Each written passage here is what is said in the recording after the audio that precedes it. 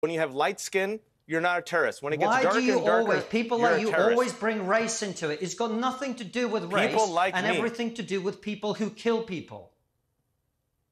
Mm. Yes, people yet, like you, race baiters I have not like heard you. Yes.